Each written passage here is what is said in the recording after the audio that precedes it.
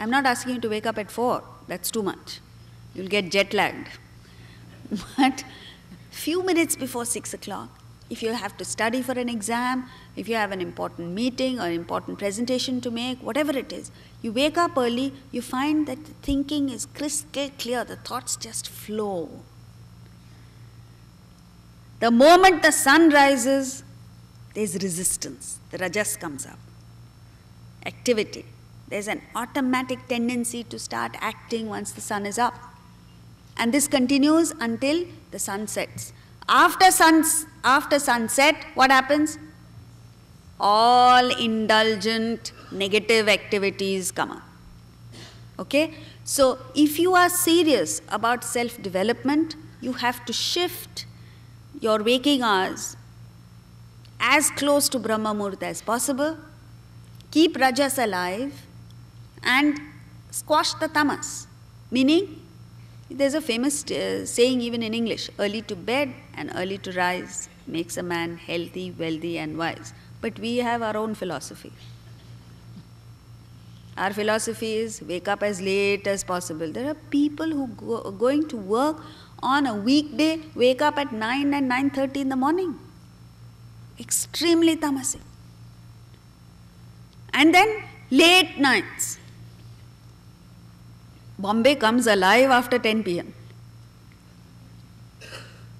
So what you're doing without realizing it is you are encouraging the tamasic content in you, you're keeping rajas alive and completely stifling the best qualities in you, sattva. Okay? Then you need to fix a spiritual goal. Every one of us, when we are in sattva, your mind automatically goes beyond the world. So what you need to do is fix a spiritual goal.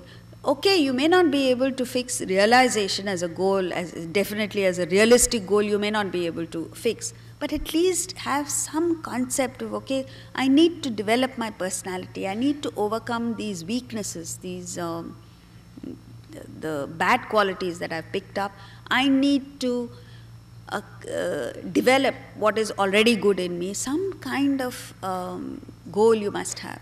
This is spiritual goal.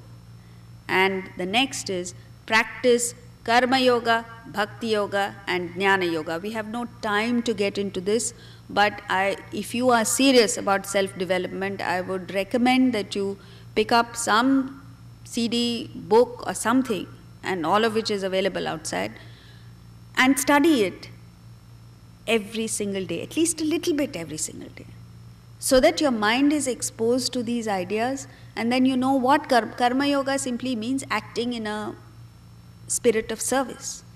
Bhakti yoga means expanding your circle of love, identification, oneness.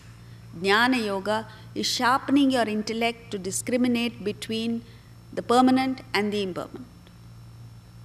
When you do this, all three means you're firing on all fronts. Your body, mind, intellect, all three equipments are dedicated or invested in spiritual capital.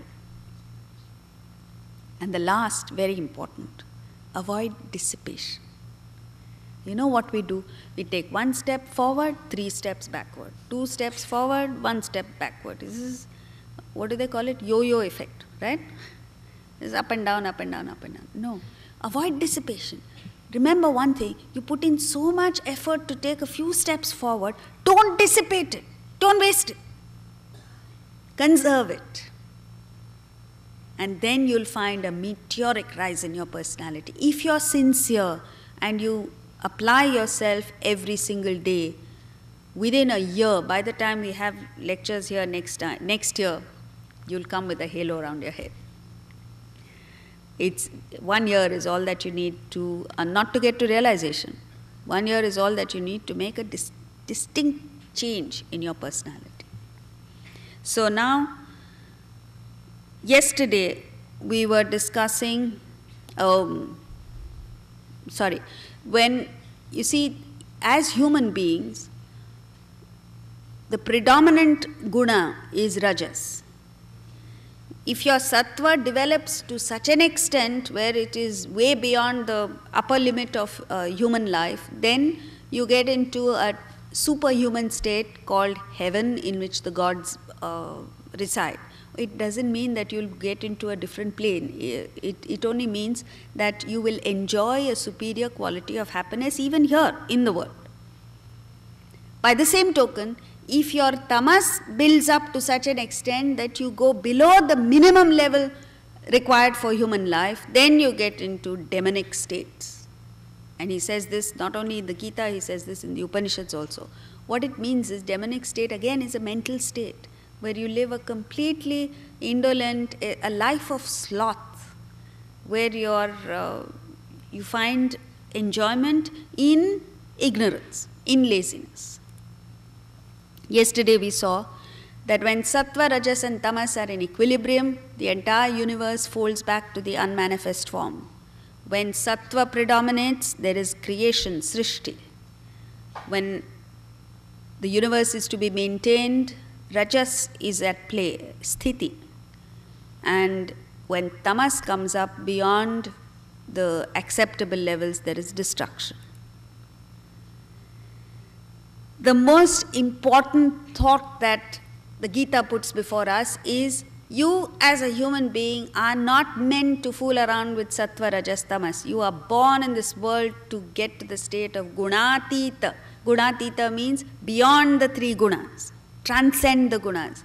And in the second chapter, verse 45, he puts it so beautifully. Traigunya vishaya vedaha nistraigunyo bhavarjuna nirdvandvo nitya sattvasthaha niryoga kshema atmavan. Krishna tells Arjuna in the 45th verse of second chapter, he says the Vedas, the theme of the Vedas is the three gunas. Vedas means Gita included. Nistraigunyo bhavarjuna. O Arjuna, become free from the three gunas. Free yourself of the dvandvas, the pairs of opposites in the world that are today crushing you. Nirdvandva nitya sattvastha. Establish yourself in sattva. That's all that you can do. Incidentally, as a human being, all that you can do is establish yourself in sattva, eradicate the tamas and rajas. Once you get to 100% sattva, you move over to the fourth plane of consciousness. You move beyond the three gunas. Because to remain a human being, you need all three. And then he says, niryoga kshema, be free from acquisitiveness and possessiveness, both of which are rajasic traits. And the last is a sixer. Just as yesterday's match, the last ball was a 4, boundary. We have to be one better than them. So the last ball here is a sixer. Become Atmavan. Atmavan means remain in Atman. Why does he say remain in Atman? Because all of us hit Atman every moment. But you're not able to capture it. Between two thoughts. You see, there is an x-axis. That's why you need to know a little bit of maths.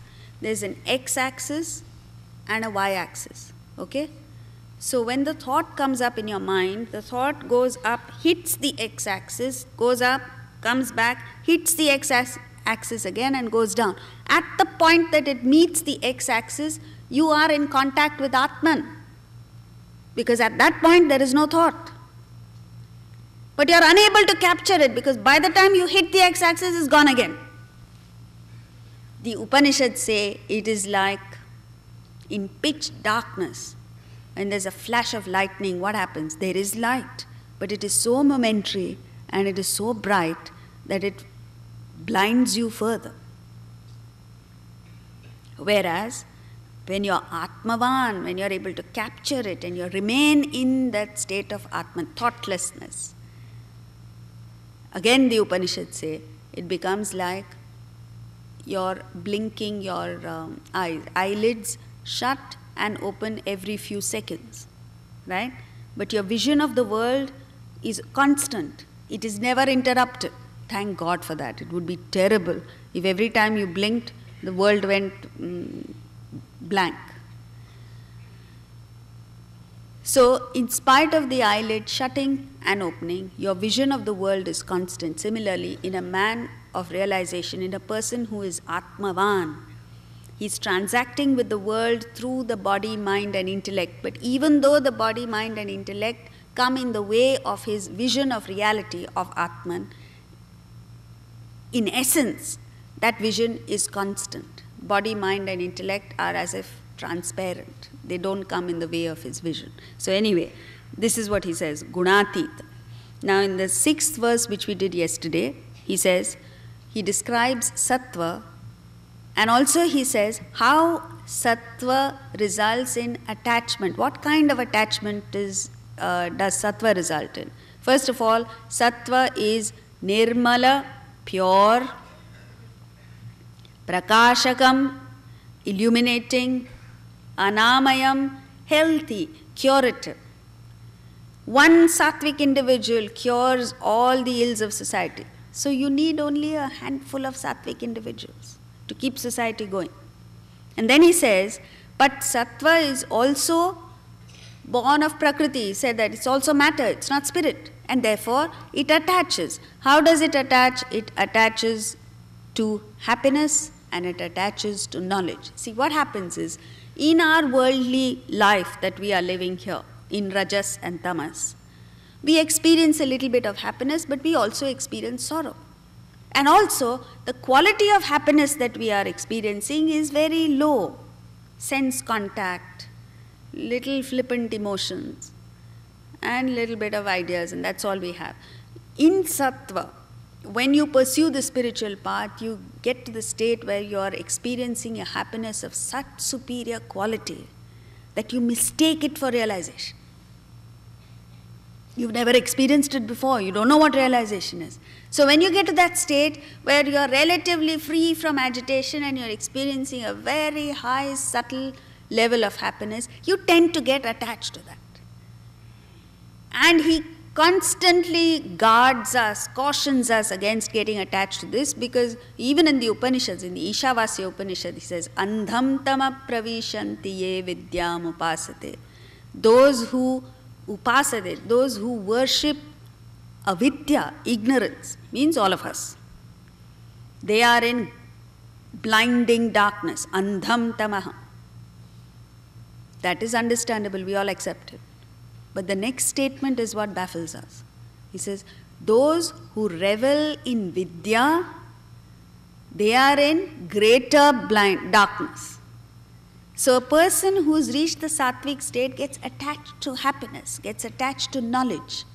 Those of you who've come here yesterday and today, if you like what you're experiencing, you find it is of such a fine quality, the Gita itself, that tomorrow if somebody says, why don't you come to a dinner, there's this new fine dining restaurant that's open and I'm inviting you to dinner, you'll say, no, I have to go to the Gita.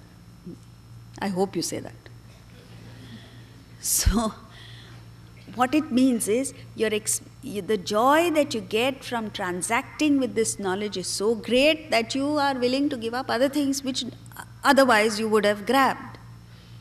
But the tendency is to get attached to this. There are people who go on, have you read this Upanishad? Oh, you must read Taittiriya Upanishad, it's fantastic. And every Upanishad is fantastic. Every chapter of the Gita is fantastic. But you must understand, this knowledge is still part of the world. And what is the goal? Goal is beyond it. So therefore, even sattva results in attachment to happiness, attachment to knowledge. Sukha sangena, jnana sangena. And now we move to verse 7.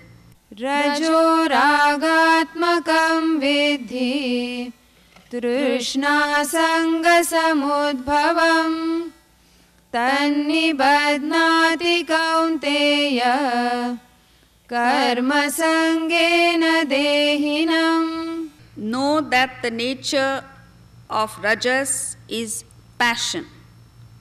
breeding thirst and attachment.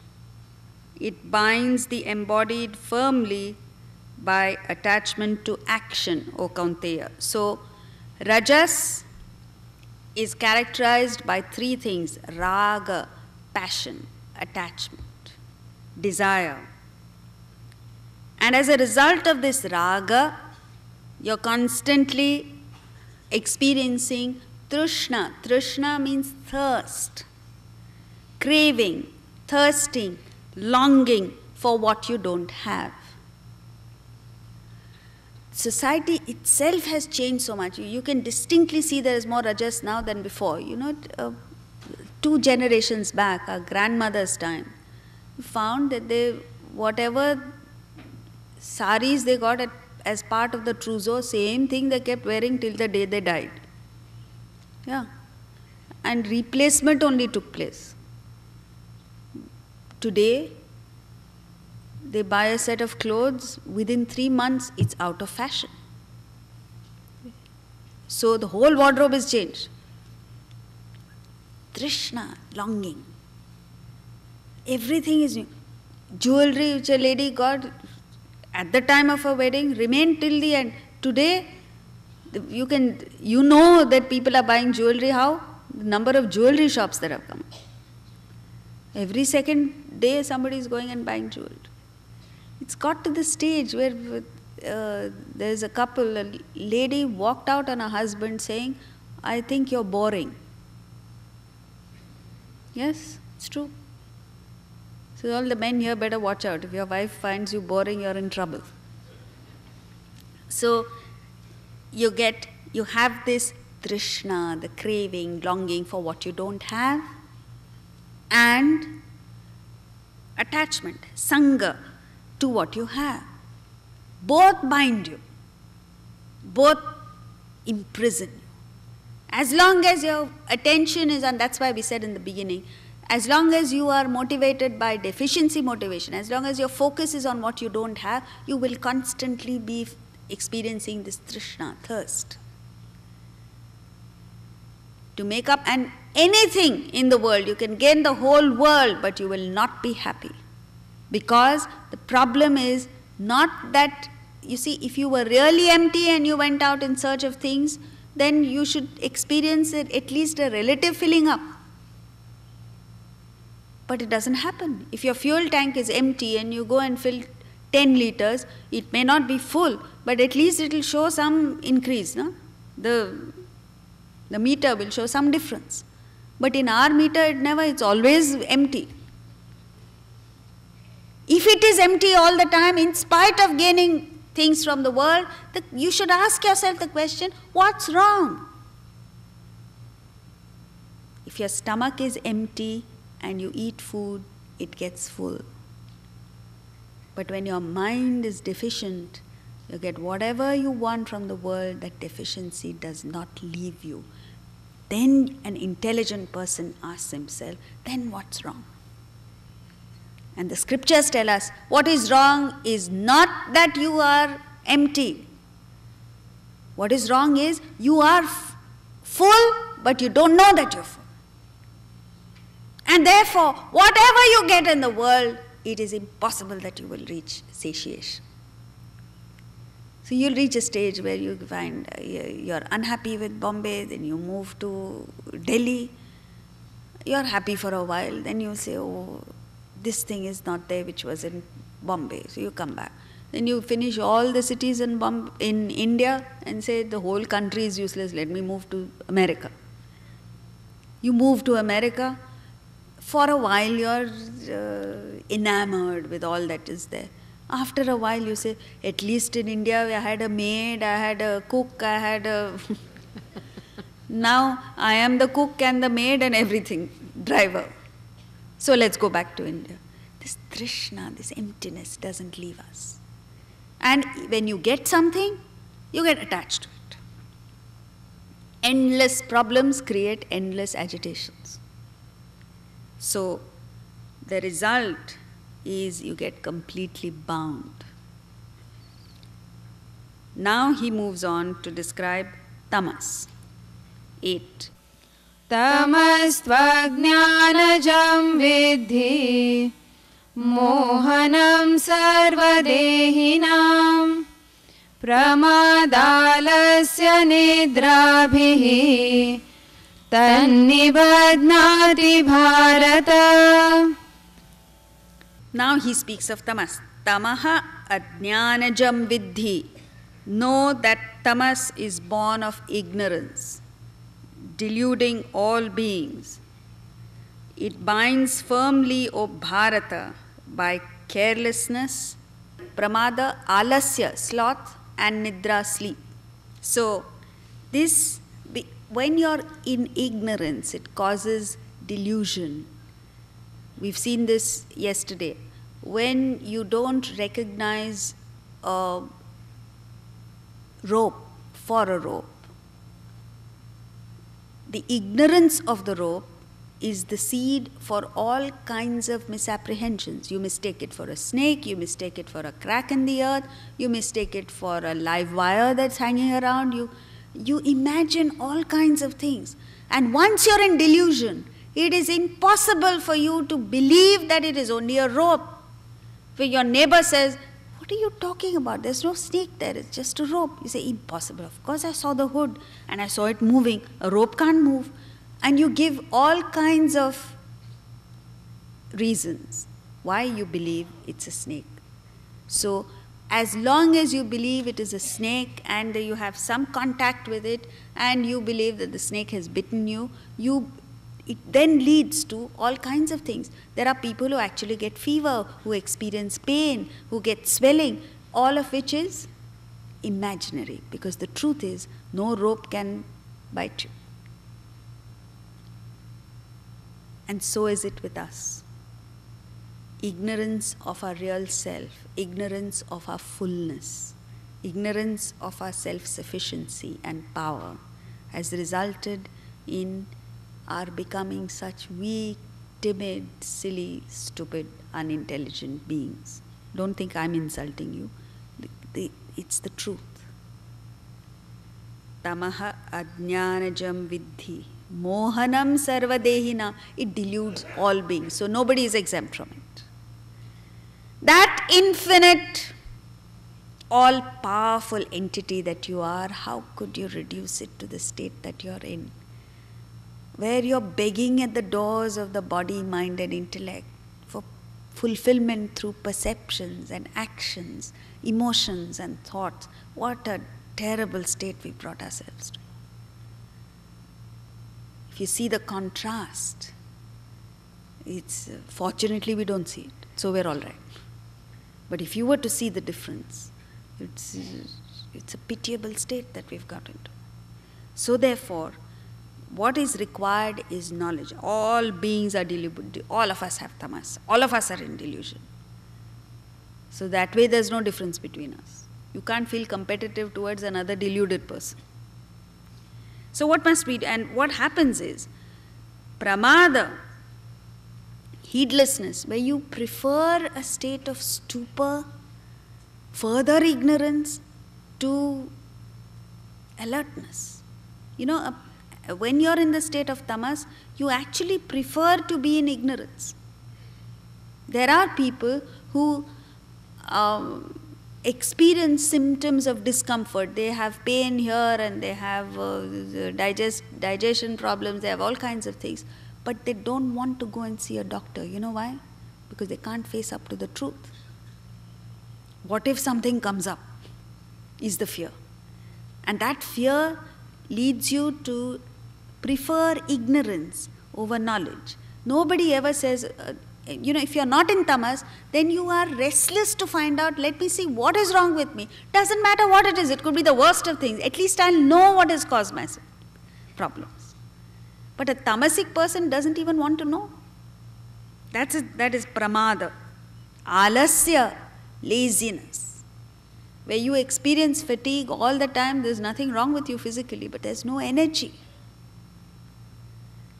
No energy because there's no vision, there is no goal, there is no activity. How can such a person live? You can only feel sorry for the person. And nidra, sleep. Sleep is actual sleep, but it's also a sleep to what is happening around. You know, there's no restlessness to improve the conditions that we are in. There are people who right outside their home will find a gutter overflowing with sewage water, but they won't pick up the phone and call anybody to attend to it. Occasionally, the electricity goes off in Bombay, right? We're lucky. But when it goes off, nobody will pick up the phone and ring up the electricity supplier. Everyone is waiting for somebody else to do. This is tamas, nidra. You're emotionally asleep. You don't want to take the effort to think about, oh, other people are also living in the world.